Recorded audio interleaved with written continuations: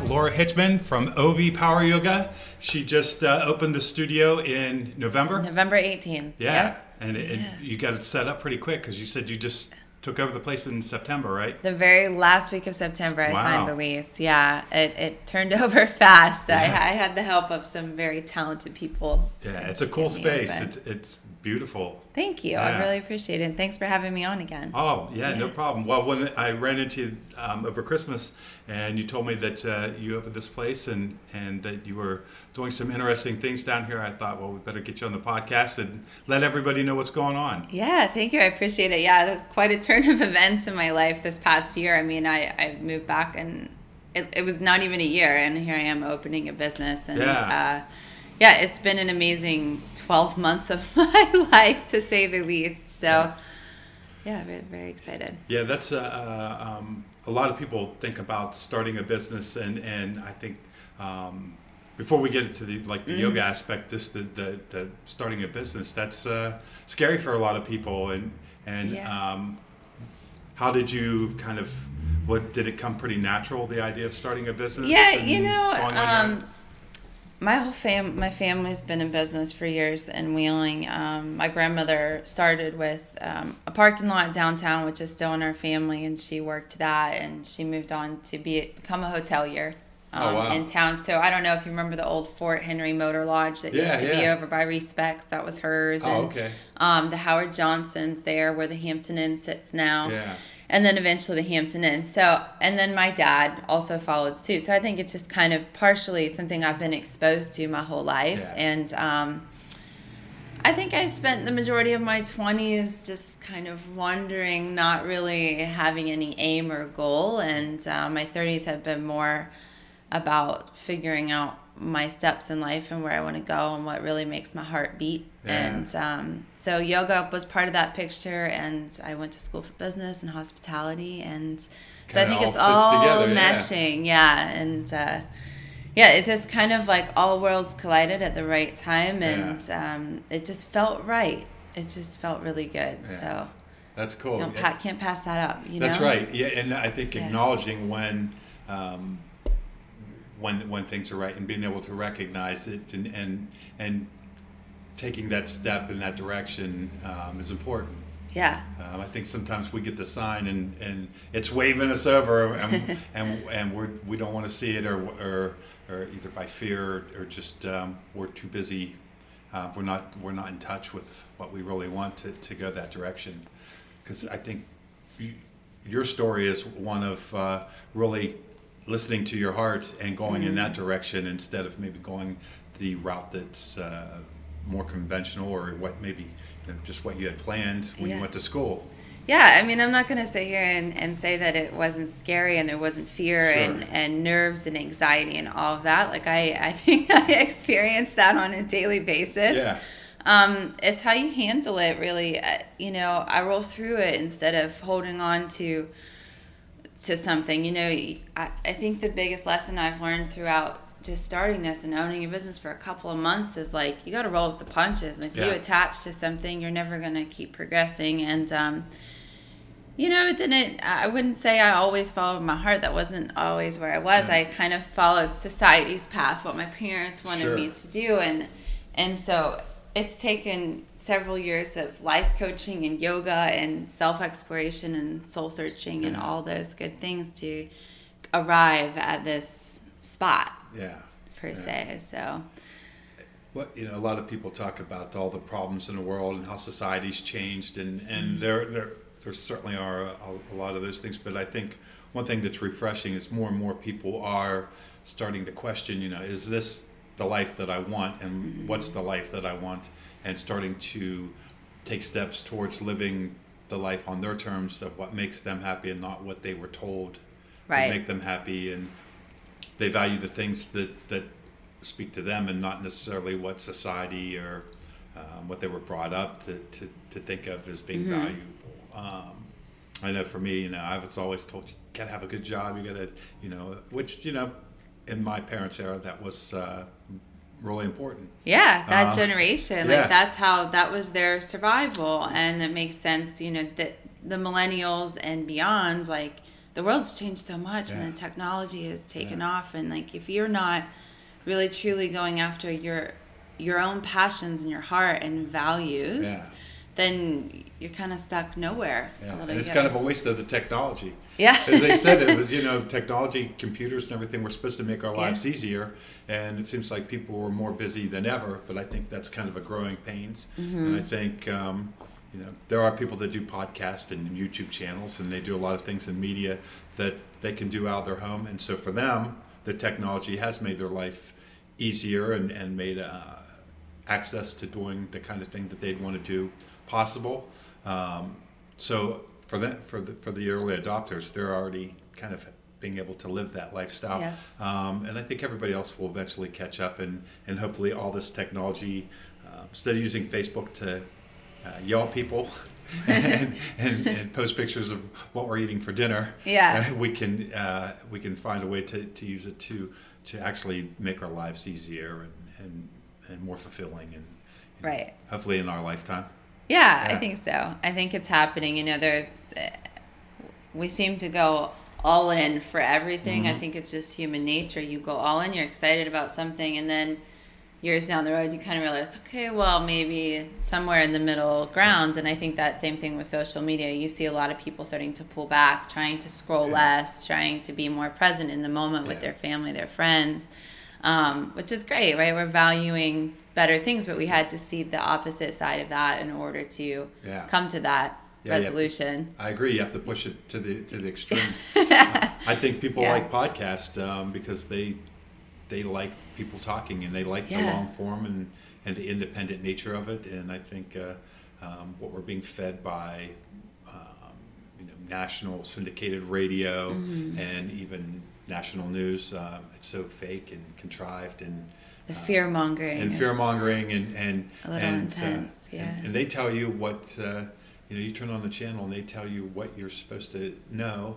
And podcasts, you can pick through tens of thousands of them and find the ones that kind of speak to you, and sort through the ones that you think are BS. And I totally agree. It's a really nice thing, and I think I spend a decent amount of time in my car now, but I used to spend a lot of time in my car for work, and it's really nice to be able to select what you want to hear and learn, instead of just always maybe playing the music or having to surf channels to find something. So if you really wanted to listen to yoga podcasts, I'm sure you could do nothing but. My gosh, and you probably wouldn't get to be able to keep up with all of them, which is kind of cool that you can specialize stuff to your interest. And I think that people are more and more people are getting interested in yoga and gardening and camping, and I think that's the pushback from all the social medias, that they want things that they can do with their hands, and the whole DIY movement of any kind of DIY stuff. DIY! I can give you an earful on DIY. I get myself in trouble when I see DIY videos on YouTube. I want to call it "Don't DIY," because if you don't have some knowledge, I mean, I got myself into some holes with this space, honestly, just thinking I could watch a few videos and learn how to do some of these skills that you don't realize how skilled people like carpenters and contractors and all this, how skilled they really are. So I've definitely learned that it's harder than it is than it looks in the video, and you really have to, if it's the videos are a good start to anything, but then to get to where the person in the video is, you have to keep doing it in practice, and if you want to be good, you're going to have to dedicate some time to it. Your first project isn't going to look like the video, right? No, right. There's a good, I don't know if it's a proverb or what it was, but they were talking about pottery class. Maybe it would actually happen, but they divided into two, and they had a week, and one group was to make as many pots as they could in a week, and the other one was to just make one really good pot. And at the end of the week, the group that made as many as they could had the five really good pots that were better than the one good one, because they did so many that after a while they just naturally got good. And I thought that was a really good, simple way to illustrate that it's practice. I'm sure people come in here all the time and they can barely move if they've never done yoga before, and Or I constantly get the comment, you know, I'm so out of shape. I just realized how inflexible I am, and all these comments, and my reaction to that is to just let people speak their mind, and also to let them know that, like, that's where everyone starts, right? Yeah. Anything you do, yoga, throwing pots, you know, knitting, whatever that your passion is, it takes practice. It's anything in life takes practice, and I think we're pulling the technology into that, and the DIY and all that, because you can teach yourself how to do most things in life. You know, it's not going to happen overnight, right? And so I try to help people have patience with their yoga practice, and to keep coming to their mat a couple, 3 times a week when they're new, just to learn and you know, get the body loose. Get the body loose. And us yoga teachers, we have this flowery language, and it's very out here, ethereal and esoteric and all this stuff. And so just getting used to that for somebody that's new to the practice. But that was something that drew me to yoga. I loved that. I was like, oh my God, it's so pretty. Like the words and the way you put it all together, and the movement and all that. So it is a nice break from everything else in society. No phones. It's calm. It's quiet. It's peaceful, and it's nice. Like there's no angst to it, and that's what I always liked about it. That anything else that's going on in your life and the world, you come and get centered mentally as much as physically, that's where yoga began. Anyhow, was the preparation for meditation, right? Isn't that the yogis kind of developed the physical part of it out of the greater.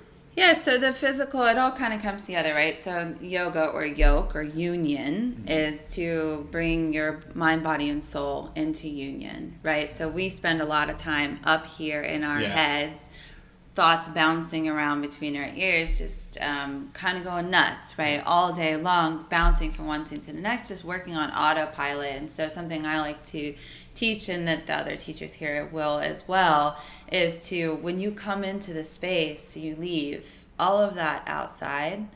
The external world stays outside. You're here to be in your body, to move, to sweat, to breathe with each other. Just to share in that community space. Yoga's so much about community. Even you're not even speaking to each other, but you can hold that space in the room. And power yoga in particular is about heat and energy and movement. And so we do a ton of that. There's a lot of sweat being flung around in there. And the more people, the better, because it's a high energy type of thing. And a lot of people, I think, you know, I want to be careful what I say, but I think that some people have this tendency to think that power yoga, if you've never done yoga, is going to be an unattainable thing. However, our brains are so like wound tight, and we're spinning out, basically. There's so much stimulus coming at us day to day, minute to minute, hour to hour, that coming to a yoga practice or a meditation practice that's slow and methodical, that takes a lot of practice, right? Like you got to build that. Right, so when you can come to something where your body moves a little bit and bring in more of the physical meditation, or asana, right? That's just the physical part of it. It helps you to learn that meditation through the movement. And that's how I got to this, you know, like I need that, and I still need it, and I have a hard time sitting still. And like, I'm not a person that can sit and meditate in a corner for an hour, or I mean, maybe 3 minutes. Like that's my max, right? But I do spend a lot of time daily closing my eyes, just randomly shutting out the world just for 60 seconds, a couple minutes. It doesn't take a lot, but if you can get fully present, separate from your thoughts. Just a little reset. That's the work. Well, and I haven't had a chance to do a lot of yoga, but when I have done it, what I liked is that it seemed like when you're starting out, you can still do the poses, you just don't do them maybe you're not stretching as much as other people, but but anybody can literally do yoga, right? They can come in and you it's always to your ability. You don't necessarily have to bend like a pretzel the first day, and till you get comfortable with the movements and all that stuff. everybody works at their own level, I imagine. Yes, Yeah. exactly. And I think that's one of the things that has always spoken to me. It can be intimidating to walk into a yoga studio. I was there, right? You don't know anyone. It's kind of intense. You're not sure what to expect. And the postures can be a bit vulnerable at times. And so if you have teachers or instructors or studios that are holding that space for you to do your own practice, to do whatever you think you're supposed to do without comparing yourself to the person next to you. Yeah. Right? That's the goal almost, is like you're not here to, it's not like, you know, working out at the gym or at CrossFit or something like that. And there's no competitive edge to it. Yeah. So you're just there together to move and breathe and share in the experience. And it is all levels all the time. So I especially here offer that every single class we teach to your level. So beginner to advanced students, same class. Yeah. There's options for everyone. I know I was always told that, it's not that you're not supposed to copy me. Just keep the right form and just to whatever your body can do. And yeah. When I did it regularly, which was for about 6 months, but I did after a while. I was amazed at how much better I got and how much more flexible I got. And isn't that cool? It happens so fast. It does. It does. Mm-hmm. And you get to work on your balance, which I liked. And one thing I noticed, because I do go to a gym, is that flexibility, especially as you get older, is probably more important than just about anything else physically, because being able to bend over and pick up a pencil happens more often than having to pick up cinder blocks. Unless you have a job like that, how often do you really need to squat down and pick up a couch? But and it's good to be physically strong and have powerful legs and have a body that allows you to do stuff. But if you don't have flexibility, that strength is wasted. Your stability, right, as you get older is really important. That's where we see people, the older generations, hurting themselves and breaking hips and things, because you lose your agility and your balance. And your balance, right? Your balance. And definitely keeping your body, I kind of got out of working out there for a while, and then I just recently started again because I had to think about what kind of person do I want to be when I get older, and kind of at a crossroads. If I stop working out now, and because I don't do really well just at home working out or just natural, I have an office job, so I don't want to be somebody that's stuck having to sit in a chair all day when I'm 80. I want to be like my dad and still out gardening and cutting the grass and changing his own tires and whatever else he gets into at 85 years old. And you want to have quality of life at that age and doing regular day-to-day things with ease. Yeah. And a lot of it is recognizing the difference between short-term and long-term goals and rewards, and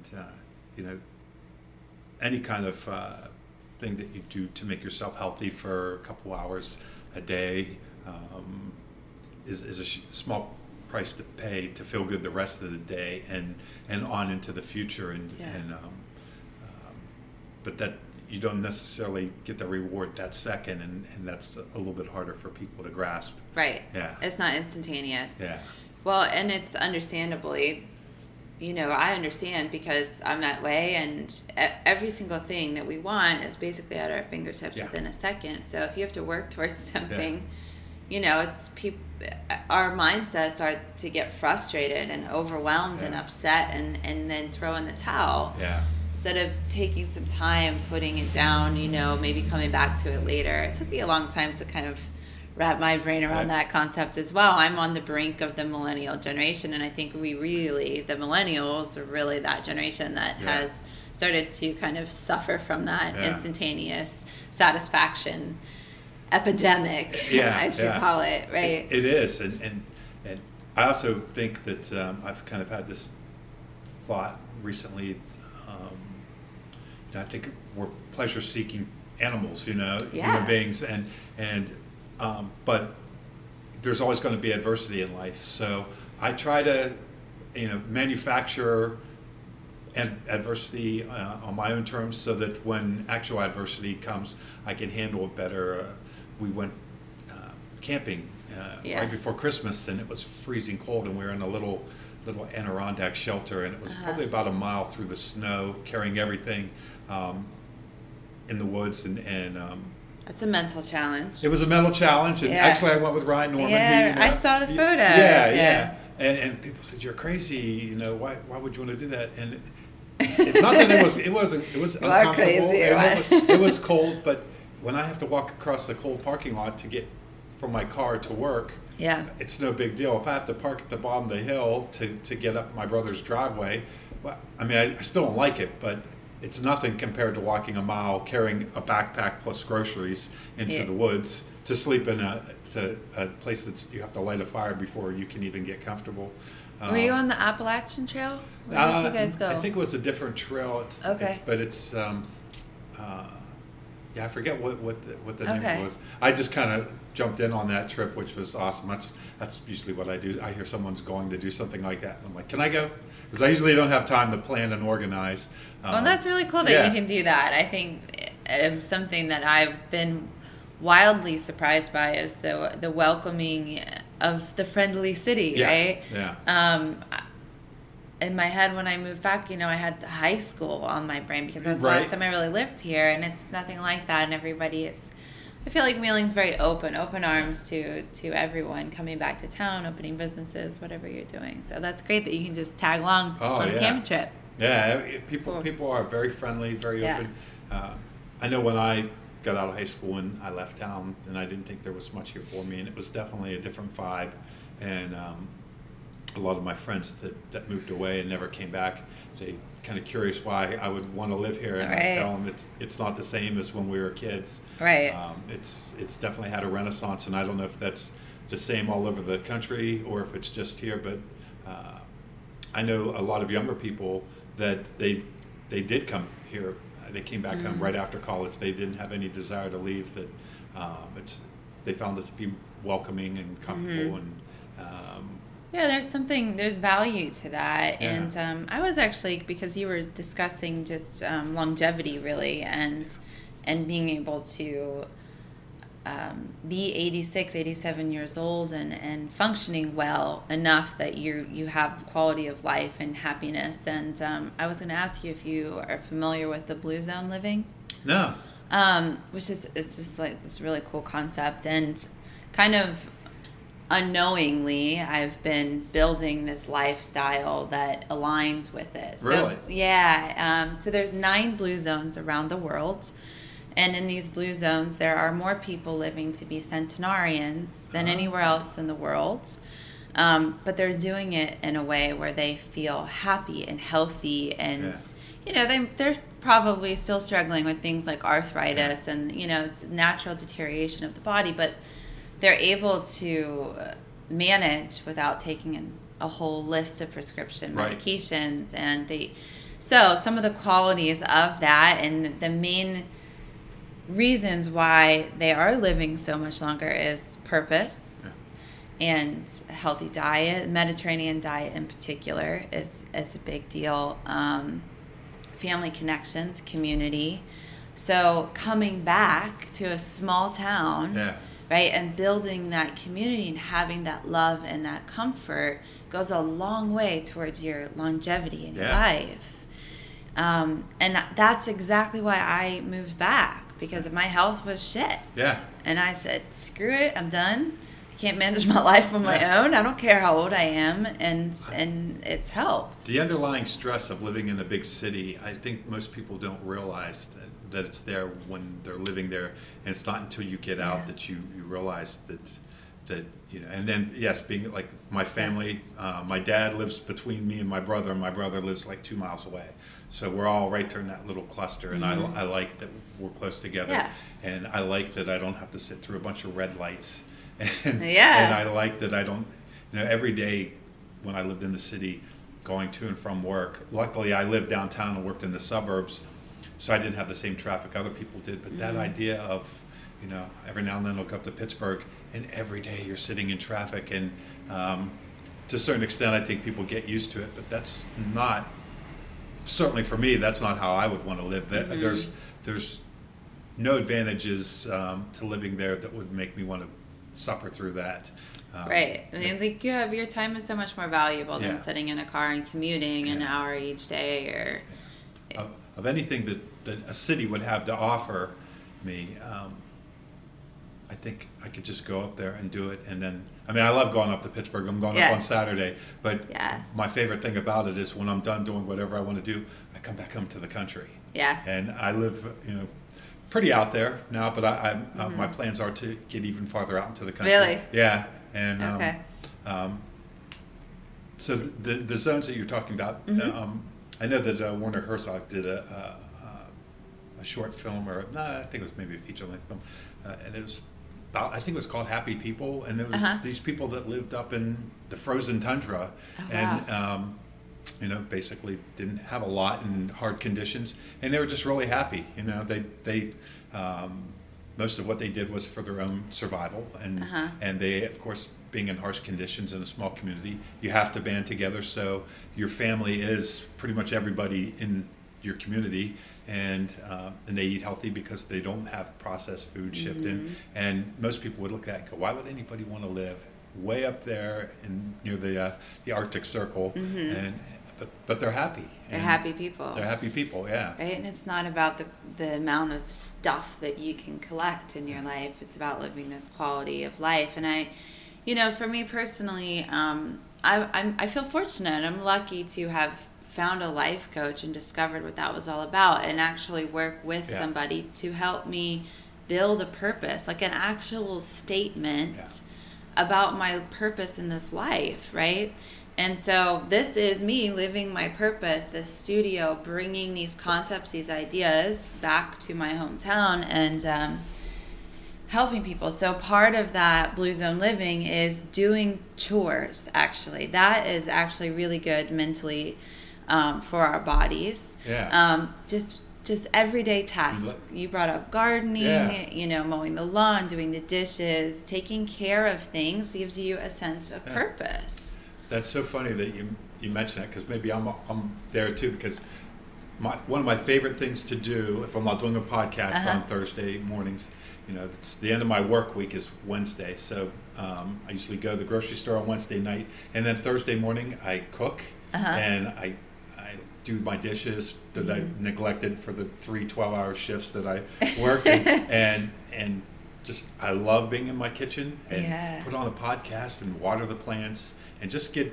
everything all nice and organized. And I don't mind at all do the laundry. I get in this zone, especially this time of year when there's not other things I'd rather be doing outside. I can be in there all day, and I even sometimes invent tasks that I make my kombucha and stuff like that, and I'll spend. You all make day. your own kombucha. I make my own kombucha, and I need to learn about this, because I've been buying it and drinking a lot of it. I think it's been helping me digestively, but I would rather make it. Yes, and water kefir. I can hook you up on that.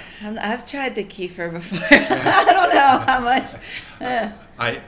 I have like my little food lab, and I even got into making sourdough bread. I was eating too much of it, so I haven't made it in a while. But that with process, the kefir water, or how do you with? No, actually, I cultivated my own cultures in my kitchen. I used a couple different kinds of flours because it was an experiment. So I wanted to see if I could do it, and you flour on water, and every day you add a little bit more, and you basically just let it set out and ferment, and lo and behold, it happens. Ginger beer,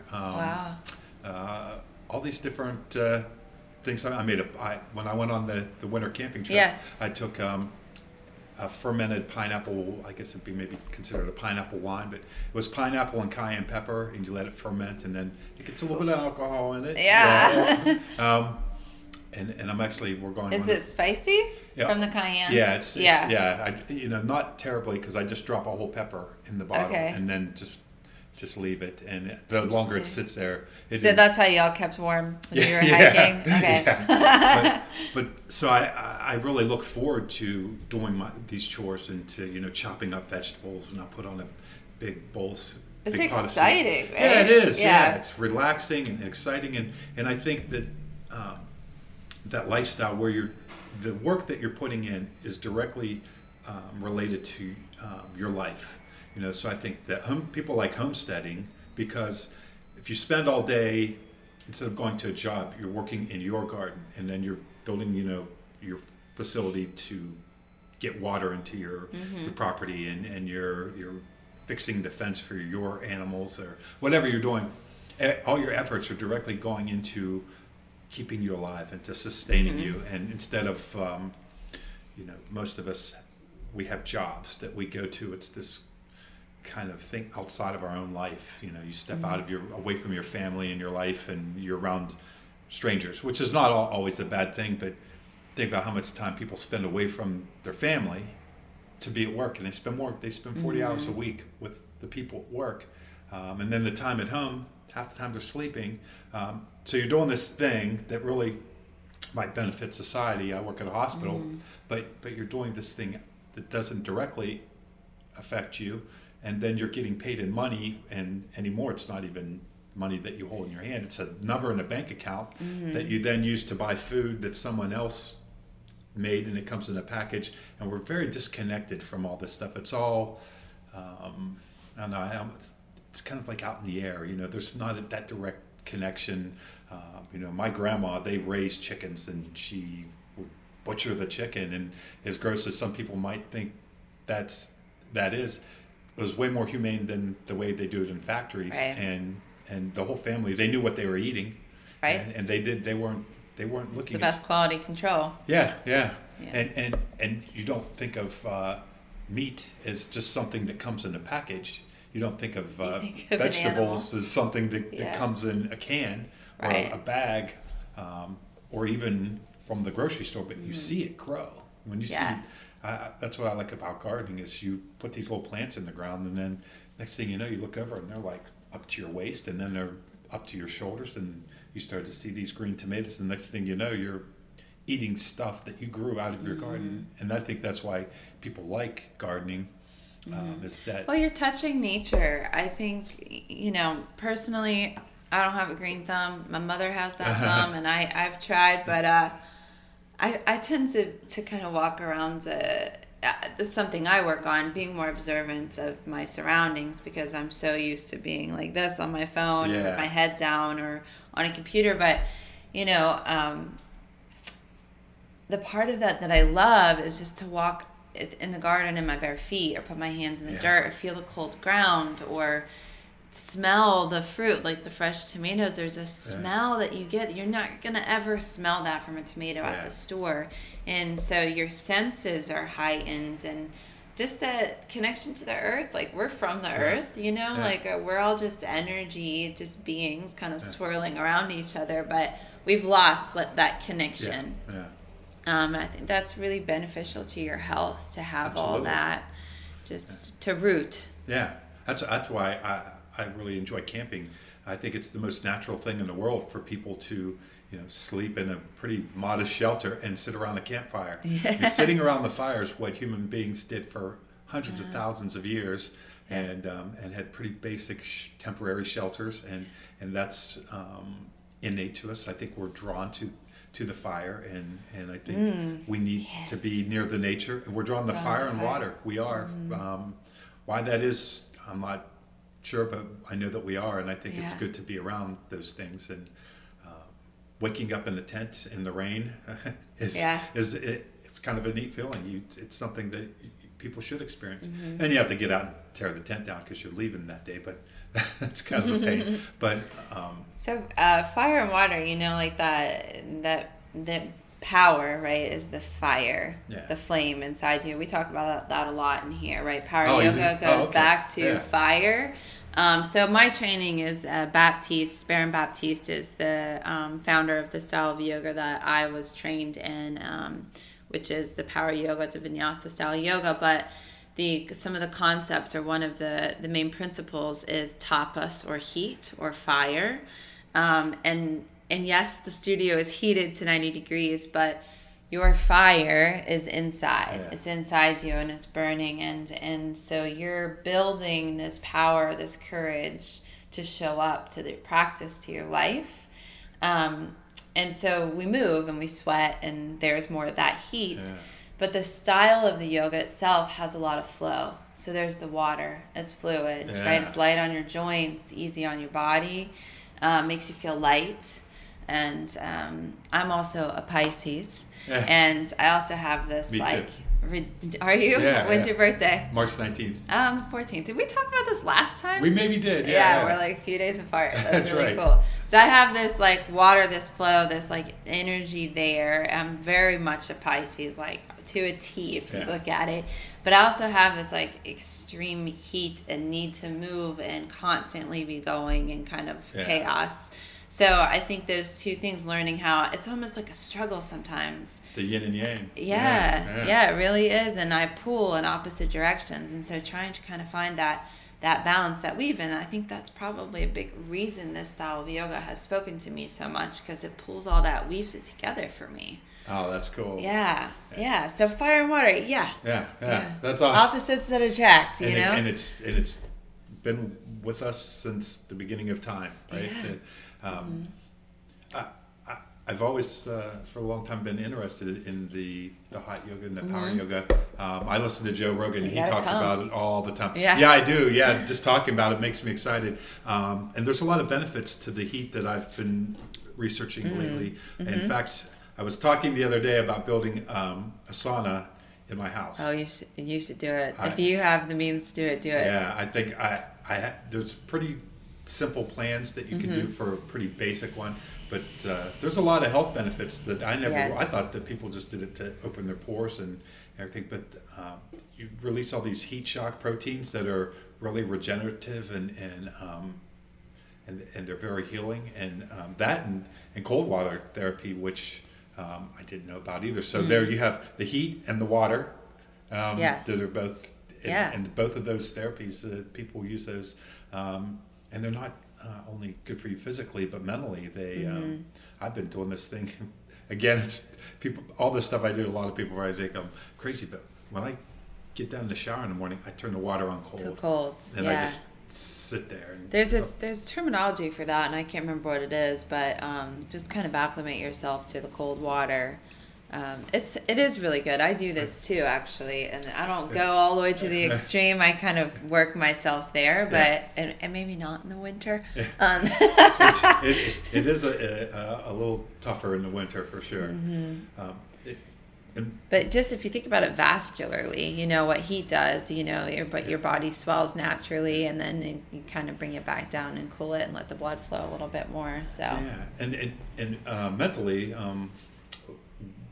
The way it was explained, not to me personally, but that I'd heard it explained, was that imagine you fall into a river or a body of water in the cold, and your body releases all this endorphins so that you can survive, and all this, that adrenaline rush that you get, it improves your mood. I know that especially if I do a workout and then when I'm showering at the gym, I hit that, and man, I walk out of there, I feel like $1 million from the high of the workout, and then that rush, and for a couple seconds of, you breathe really deep and you almost hyperventilate, and get a chill down your body, but then you get that rush of energy, and there's probably a little bit of adrenaline in there as well, and I just, right before I do it, because I never really want to do it, I just remind myself it's, a minute of discomfort will make me feel better throughout the whole day. Yeah. And I tell people all the time, like, if you're feeling down, if you're unmotivated,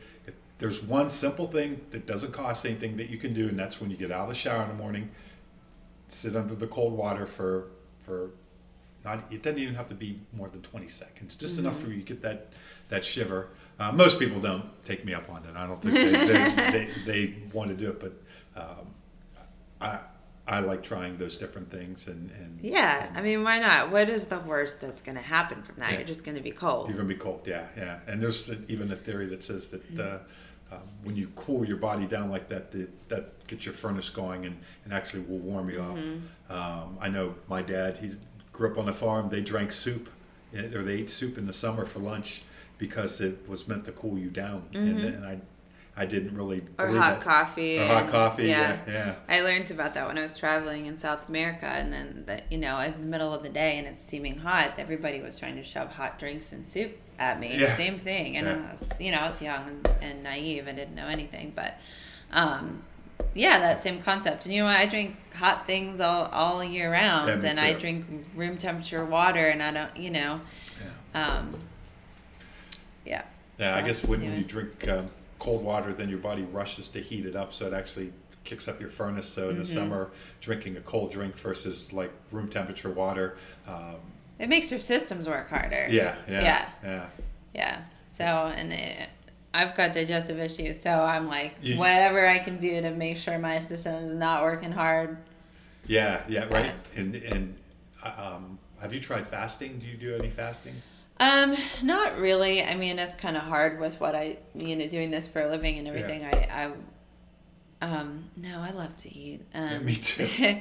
So I struggle quite a bit with my food regimen, and just because my diseases and things like that kind of just affect my appetite. Sure. But I've been working really hard the last couple of weeks, working towards more of a vegetarian diet. Yeah.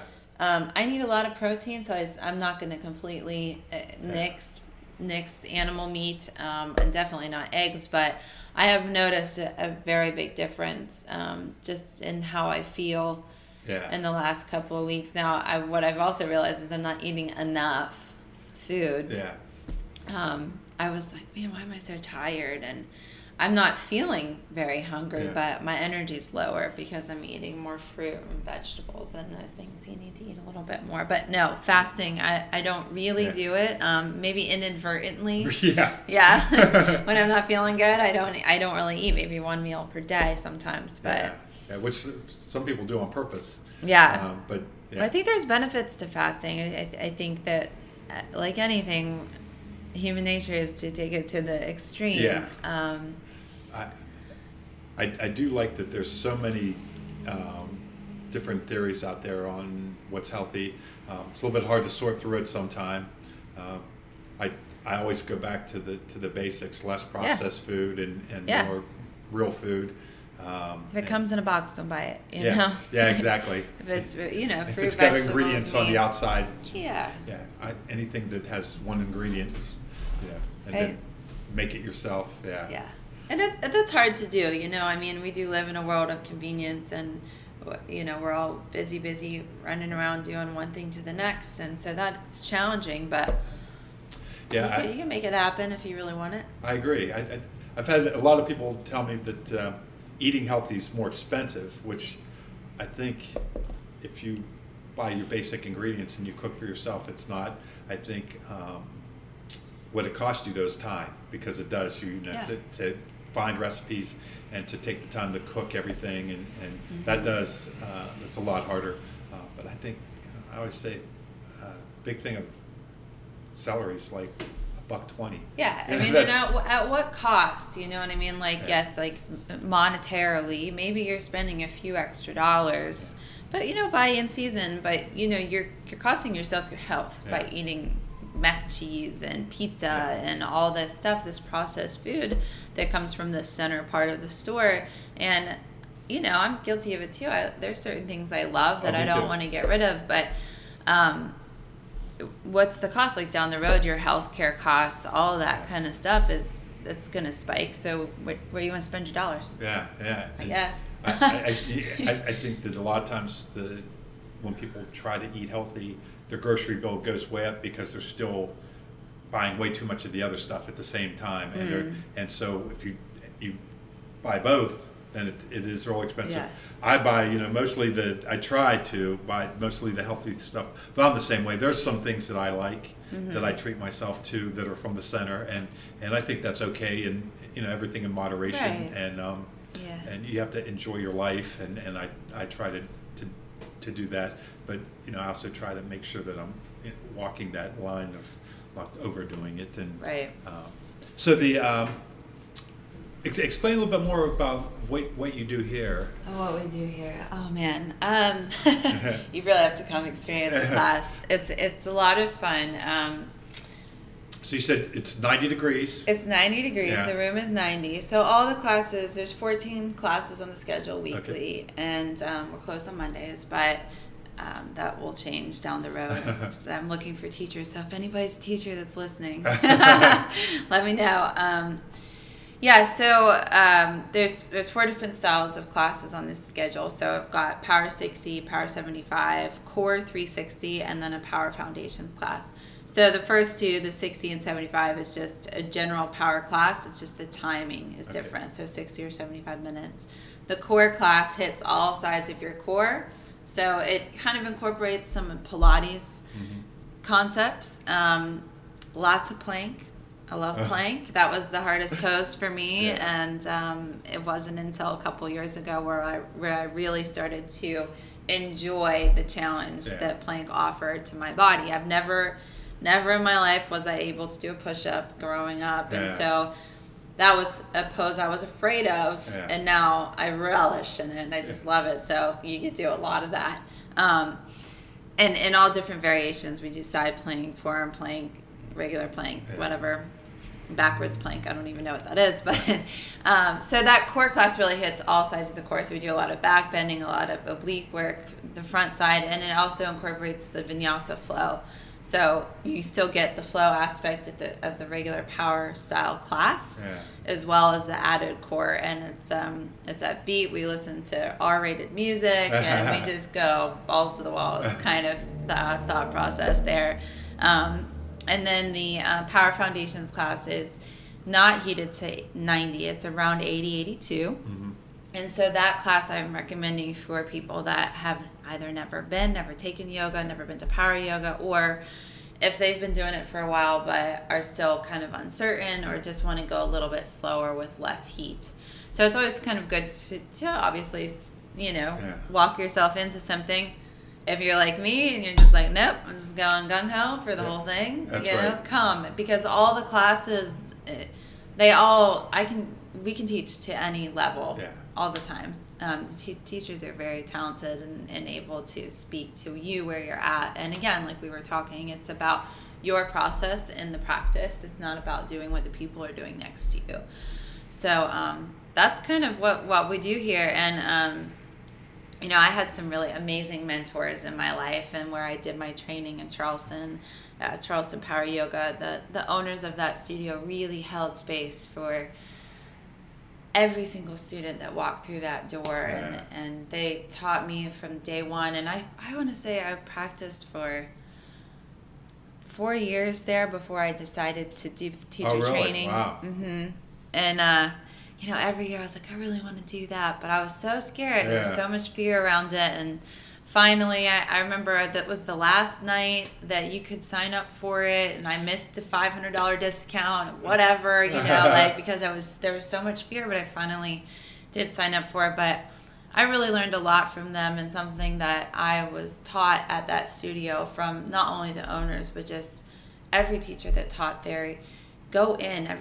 The answers are inside you, and if you can figure out how to go in, to stay, to kind of bleed through it, the fire, to be in the fire, the flame, even if it's uncomfortable, like you stay and kind of learn about yourself, your emotions, and you come out on the other side. And something I wrote that's kind of been on my brain, is just like, you don't come out on the other side unscathed, right? You come out with some battle wounds, and that's okay, some scars and different things, and kind of just wear your life on the outside, I think is something, and it's something I've been working with, because it's that tendency to hide and hold and protect everything that's vulnerable and painful for us. And what I've learned through yoga, through all of that, from my mentors and from my own life experience, is that the more I share, the more I put out, the better that is for society, right? So there's my way to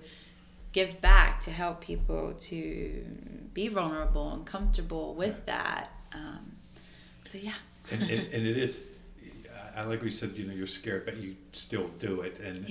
And I think that we all have our comfort zones. And I think the less that you push against that comfort zone, it's like a balloon that wants to shrink. And the more you do things outside your comfort zone, the bigger it gets, to the point where things don't make you uncomfortable. It takes a lot to make you uncomfortable. You got to go to the next level. You got to go to the next level, and if but if you don't, it shrinks, and you get to the point where you're never comfortable, even in your own skin. And I think that yeah, and then what happens, right? That anxiety is so extreme. Terrible. Yeah. Right? This is where we come with all these social anxieties, and people younger than me, I feel like I see so much more social anxiety than I used to, and everybody kind of wants to close off and protect. It's just human nature to do that. But. And then rather than trying to alleviate that, work that out so that they're not as anxious, they shelter themselves, and then it just gets worse and worse and worse. And I think that that facing these things that scare you, whenever I come up with a new thing that bothers me, I make a point to actually go after it, and then it's not as bad. Before I'm a volunteer firefighter, I'm not as active as I used to be, but I know before I started, I always had to know who's going to be there, where are we going, when are we leaving, what are the parameters of everything. Always need to be in control of it. Of everything, And now that siren goes off, and you get in the back of an ambulance, you don't even can't even see where you're going. You have zero control. You have zero control, and you get there, and there's a situation that's very intense, not all the time, but a lot of times very intense, that you have to deal with, and you learn to just rely on your training and yourself. And the more you do that, the more you're comfortable with. I remember one time we're going to a fire, and I'm like looking out the window and listening on the radio, what's going on and everything. And I just remember being like really, at peace for the first time, going, whatever it is, I trust these guys, and I trust myself, and we'll deal with it, whatever it is. It's not going to be easy, but we'll deal with it. And then and then you lay in bed after one of those things, and you feel like, you feel sad for the people and their loss or whatever, but that you accomplished something, you dug within yourself and saw a side of yourself that you didn't know was there, and that's really empowering, and that sticks with you for a long time. And so the more things that I could personally do that make me nervous, and I still push through, the less things make me nervous. You want to go camping out, and I'm like, yeah, let's go. I'm like, it's going to be cold. My feet are going to be cold. It's going to be uncomfortable. I have no idea, what kind of thing this is going to even be, and I'm like, well, it'll be fine. Even if it's miserable, it's miserable. It's not forever. And, when we went. It's not forever. It ends. It all ends. Yeah. Like I say sometimes, like in the morning, like this was the hardest thing, was getting out of your bed, putting your coat on, and driving your butt down here. Yeah. Because it's really, truly, like, it's not an easy class, but that's the uncomfortable part, right? Is waking yourself up and getting your body going to get there. It ends. Yeah, and it is as hard as it is to get yourself here and go through the class. When you walk out, that's the opposite of how great you feel that you did it. And I'm sure anybody that comes in and does this before they go to work, they walk into work and they're like, I did power yoga before I came in here. What'd you do? Exactly. And not in a mean way, but you feel like you accomplished something. You start, especially I like working out in the morning, because I feel like, man, I accomplished something today that the rest of the day, if I don't do anything else, I did that. Yeah, and you've already got your brain working in a positive direction and synapsing and doing all the things it needs to do to get your energy going and focused. And you're right. Once you walk in the door and you get started, and especially if you do kind of get into a routine, it's really not as crazy as what people would think to get out of bed in the morning and come and do power yoga or anything like that. Yeah, it's a fantastic way to start your day. I love that 6 a.m. time slot. It's my favorite class to teach. I'm a morning person through and through. I'm like 2 o'clock. It's time for a nap. Yeah, me too. So it really gets me jazzed and going, and the energy is different at that time of day. The world's quiet. Yeah. It's kind of a really beautiful thing to experience in the morning, even just driving out in the street and all that good stuff. So I'm the same as you. the vibe in the morning is so much different than the vibe in the afternoon. Yeah. And I don't like afternoons. Like from 2 to like 5, I just want to take a nap. I want to just, I don't know. I'd say there's something icky about the afternoons. Yeah. That it just, I don't like it as much as the morning. Everything's fresh and new, and then the evening and night it's more calm and peaceful. But there's something about the that vibe. 2 to 5 frame, huh? Yeah, it's just the vibe in the afternoon. I would kind of agree with that. Well, my energy drops. Yeah, so. and maybe it's more internal than the world. But yeah, the morning's great. You get up and you have that first sip of coffee and yeah, it's also the busiest time of day. So actually, I was just reading something about commuters. The morning commute is usually an easier commute, and the afternoon commute is the harder commute. Yeah. There's more people out, school, work. Yeah. You're stressed. Your energy is not fresh at that hour of the day. So that time frame, and maybe that's part of it. You know, it's just the morning commute. More people anxiety are pretty much just prone. Like straight to work. You know, they're heading in one direction. They're very focused. After work, people run around after work, and there's that hustle and bustle of the day you're mixing into. But in the morning, it's usually everybody's going in straight to one destination.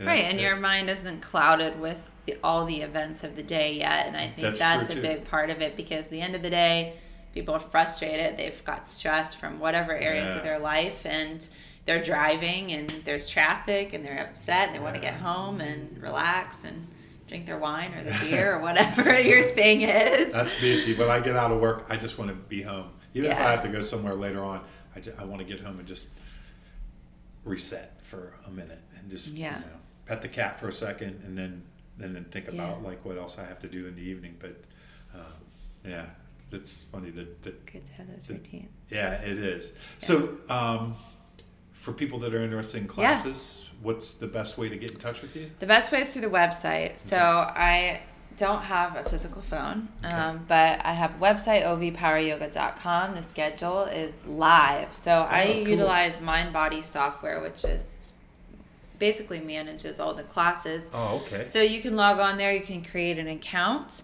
It'll store all of your information, and then you can sign up for classes. So you can even sign up for, if you want to take 3 classes in the week, you can sign up for all of them. It'll sync to your Google Calendar. Oh, nice. It'll alert you.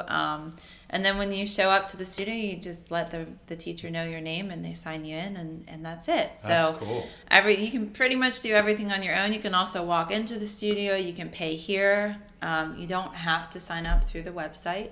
There's also an app you can download to your phone, Mind Body app. So you can even just do it all from the app and on your phone. So fairly simple, straightforward, not a whole lot of frills, but and I'm just kind of looking at the schedule here. You have classes at noon on Saturday and Sundays, which is perfect for people, and you have a nice spectrum for anybody. You have some 7:15 p.m. classes, which is great, and you have some 5:45 for after work. The 7:15 class, those are the Power Foundations classes, which I highly recommend. If you're newer, definitely come to those classes. Kind of get your foundation, your bearings. Yeah, nice. You have 6 a.m.s for the early risers and 9 a.m.s for the not so early risers. Yeah, that's a great spectrum of classes. And it is funny that you don't really need a phone to have a business anymore, do you? Because everybody. How often do people make phone calls anymore? Anyhow. There's a phone number, but I don't advertise it too prominently. It is on some of my contact stuff. But everything's through the website, which is it just makes it easier. You can go on and find out what it's about and see the schedule and sign up for classes. Yeah, you can see the class descriptions there, the story behind the studio, why I'm here, the schedule, teachers, all that good stuff. It's all there. Yeah, and Instagram. You can follow on Instagram. I'm really a big proponent of Instagram. Facebook's a little overwhelming for me these days, so I'm just sticking to the one social media outlet. I think Instagram is kind of where more people are headed. It's got less nonsense on there.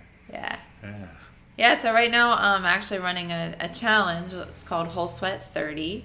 So it's an Instagram/studio challenge. So it's just a 30-day challenge to practice 3 days per week in the studio minimum, and then every week I post some instructions on, you post a photo of yourself doing some yoga or sweating or whatever the topic is that week, and a little blurb about why yoga is important to you, or what brought you to your mat, or why you love to sweat, or something like that, and then you tag the studio. And so we're all kind of playing along, which is fun. So you can learn about why people enjoy coming, because we all come for a different reason, and no reason better than the other. It's just different. So it's kind of cool to connect the community in that way. And to keep it kind of part of your life outside of class, you know, so that you stay connected to it. Yes.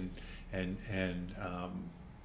you know, sometimes just thinking about those things that make you feel good, and you know, just remembering that you have them in your life is good to get you through to the next time you can come in, and just to kind of keep your eye on that thing that you have, you know. Absolutely. You know, as a life coach also, I know we talked about that last time, but when you write things down, it becomes part of your memory, you know, and we learn in all different ways, but writing is such a great way to learn to make something solid in your body. And on New Year's Eve, I did this goal setting workshop, and that's exactly what we did. We wrote our goals down, our intentions, our why, the things we achieved last year, why we achieved them, maybe the things we didn't achieve, why we didn't achieve them, all that kind of stuff. It all rolls together, and I think you surprise yourself by something that happened to me when I started doing this every New Year's. I started doing this in 2012, but when I wrote it down subconsciously, I achieved it. Yeah. And so when I returned to it, I was like, oh wow, a resolution I actually did. Yeah. You know? Hey, pretty cool. Good for me. Pat on the back, right? Yeah, and because that is really important to, you know, we all have things that we want, but often we don't put the work in to get them. So if you have, you know, something that is simple as just writing it down that helps you achieve that goal, that's really cool. Yeah. And it's interesting how that writing it down, and I also find that kind of it releases it from my brain too. I quit thinking about it, because now it's written down. I don't have to remind myself. I don't have to dwell on it. It's always there. Yeah.